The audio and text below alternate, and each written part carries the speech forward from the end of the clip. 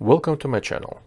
I'm the Dark Lord of Optics, and what I bring you here is a thinking man's take on guns and optics with occasional forays into politics. Thank you for being here. Alright folks, this is a quick disassembly video for the Strasser RS14. It's one of the, well, a lot of things impressive about this gun, but one of the really impressive ones in how easy this thing is to take down. I have a major thing about takedown guns. Strasser does have some very nice videos on how to take these things down, but I figured I'm gonna do a quick one to see that even a fat engineer can figure out how to take this thing apart. First of all, the gun is unloaded. To take out the magazine, there are two buttons on two sides of this thing. If you press just one button, nothing happens. You have to squeeze on two sides. Then the magazine pops out. So if you just lean the gun against something, pressing something on one side doesn't do anything. There's a button here to take the bolt out. It comes out here. The next thing is to take out the trigger group. There is a little bit of a latch here that you can pull, and then the trigger group comes out. This is where the really brilliant stuff starts, because all of the tools you need to take this thing apart are contained within the gun. And in a trigger group right in here, there is a little Allen wrench that you take out, and the way it sits here, you know, it's held under tension, and when the trigger group is inserted into the action, there's no way for this little Allen wrench to come out. At the base of the handguard, there's a little slot where the Allen wrench goes, and you just basically unscrew it. It just takes a couple turns, and the handguard just comes off forward. Okay, we'll put the Allen wrench down. This exposes where the barrel is connected to the action. Now, the inside the handguard is a little tool that's helpful, probably not necessary, you can do it with other things, but helpful for taking the action apart. You insert it in here, and you just basically rotate this down by, I don't know, it's more than 90 degrees, 120 degrees, something like that. Once you do that, there's this clamping block here, and the barrel just comes out, and then you can replace it with a different barrel. Go back to this one. I've tried to shoot a few groups, taking barrel in and out after every shot, and overall aggregate group size did not change really compared to me just shooting a group. That means it is within my ability to shoot. In terms of accuracy in my hands, with the front support and the rear unsupported, the rifle, this is a 22-50 barrel. This one is shooting about 0.8, 0.9 MOA groups at 200 yards with a little bit of wind, once again without a rear support. It is a measure of two things: that the rifle is generally accurate, the trigger is good, but also the rifle, the way it is set up with the stock grip and everything, is very shootable. This shootability is something that is not really talked about too much. There are plenty of accurate rifles out there. Are they easy to shoot accurately? It's not quite the same thing as just having the mechanical accuracy. So I mentioned that I'm a really huge fan of takedown guns. I am. And if you imagine this, if I had the scope and the QD mount, this one is not, but you could. Or just you know, have a torque wrench here so you can take the mount off. The barrel, it's a 22-50 barrel, it's 22 inches. It's essentially the same size, same length as the buttstock with the action and all that sort of stuff. So I just dropped my little tool. Okay, if I were to try to put this into a compact like Pelican case, something like that for travel, this is basically the maximum length you need to deal with, or this, and we know that this is right around 22 inches, since that is the barrel length. Okay, I'm gonna retrieve my tool, and we will reassembly is equally straightforward. There's really nothing to it. You basically pick up the action, put in the barrel. There is a locating pin here, so there's only one way it can go in, so it reassembles. Okay, take this tool, insert it into the lever, and you can probably use something else in the lever if you're so inclined, and just lock it back up as far as it's gonna go. Now the little tool, which is really just a rod, comes out and goes back into a little slot in the handguard. Okay, pop that in. There is a silicone sleeve on this tool to make sure it sits in a handguard and doesn't go anywhere, which it doesn't. The handguard comes back on from the front. Inside the handguard there are two metal guide rods. They are probably the ones that keep it stiff, and also they attach to the action, not the barrel. The handguard is essentially free floated. This is the only part where it is potential a little bit of wiggling, but not much.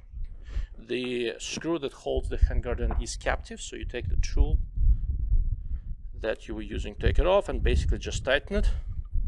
I've experimented with tightening it a little bit differently. I don't need to go all crazy on it. It needs to be just a little bit tightened, and we're good. The tool goes back into the handguard, the handguard, excuse me, into the trigger guard, pardon me.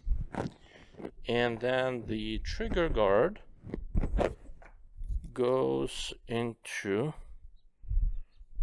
with the trigger in the correct orientation, back and just clips in, that's it. Okay, then you need to pop the bolt back in,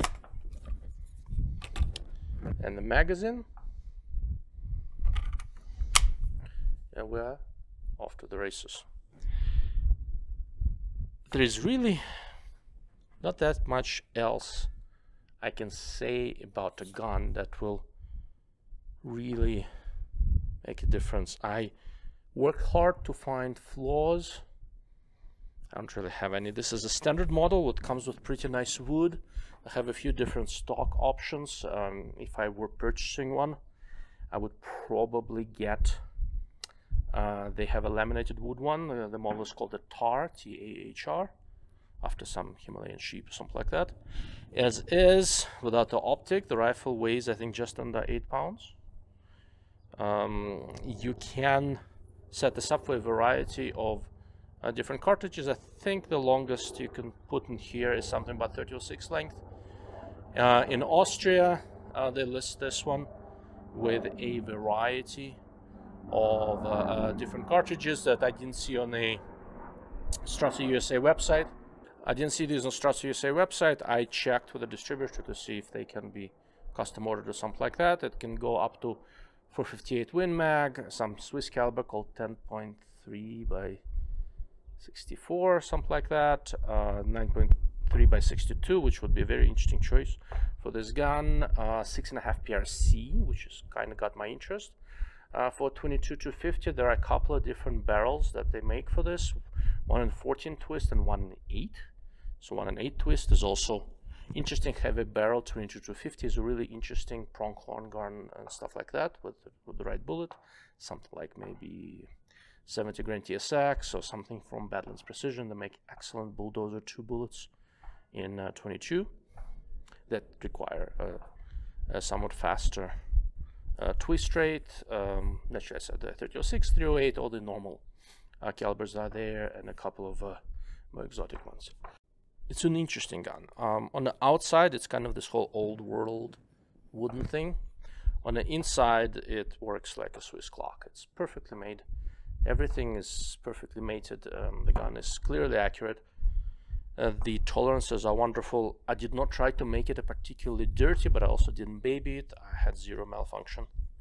And as far as cycling it, with it being a straight pull, this is probably the fastest cycling gun I have. Since I haven't fired a shot, I need to press this button to pull the ball back. This is very fast, right? You shoot. There you go. I mean, this is really cool. Trigger is excellent. Right? It's the whole cycling business with this gun is just smooth as butter. Okay. Very, very fast follow-up shops. That's one of the things I was looking at. Really impressive. I mean, it's not a semi-auto, right? It is in my hands. It's slightly slower than the lever gun, but it is significantly faster than any other bolt gun I've ever tried. As far as switching calibers goes, okay, let's check if I'm still recording. Still recording audio, and still recording video. Let's start a new clip.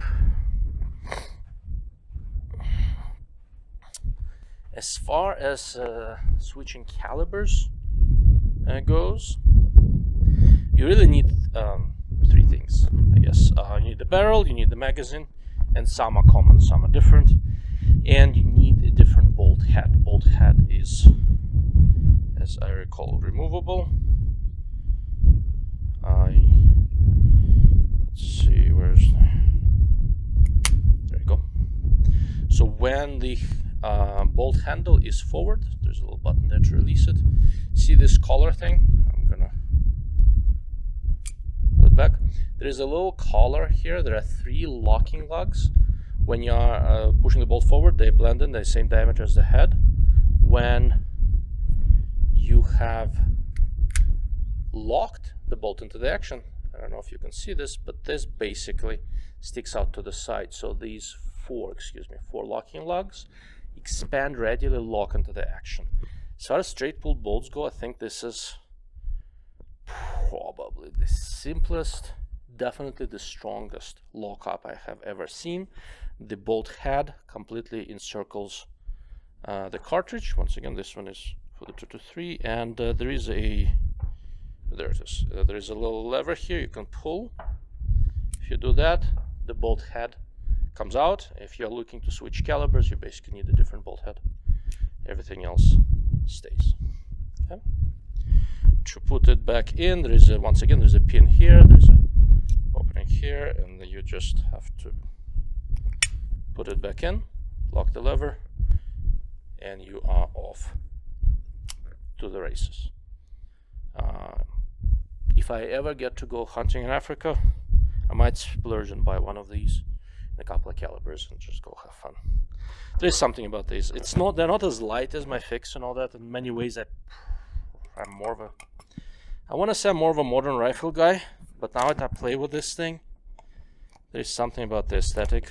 But I would probably not buy one with a wooden stock. I'd be afraid to beat it up, and I have some high-end wooden stocks that are just beautiful. I'd probably get it with a laminate stock with the adjustable cheek piece, set it up for a bipod just in case, and get it in probably 6.5 PRC, fast twist, 22-50, and one of the larger calibers. If I'm going to Africa, I might do a 458 Winchester Magnum, since it's available in this, or something else along those lines. Although 9.3 by 6:2 would be very tempting. Otherwise, like I said, it's an amazing rifle. RS14 Evolution, as it says right here in action. The Evolution part, it was an RS14 before. The Evolution part essentially means the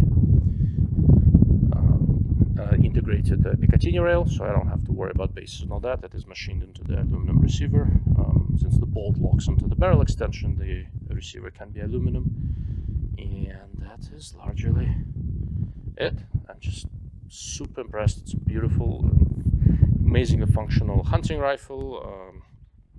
If you're left-handed, it's, if you have an ambidextrous stock, the wooden stock is not ambidextrous. There's a little bit of a comb here, but you can get a left-handed bolt, and the ejection port in action is already here. So, interesting gun. I'm really impressed with it. Okay. All right. Let me know what you think. If you've ever run into one of these in real life and you've seen one, let me know. I don't think there are that many of them in the United States. If you're interested in one for information, it would be probably strasserusa.com. I'll put a link in the description. I greatly appreciate them being patient with me. I took my sweet time evaluating the gun, and I did a fair amount of shooting with it. I'm quite seriously impressed. Thank you for watching, and thank you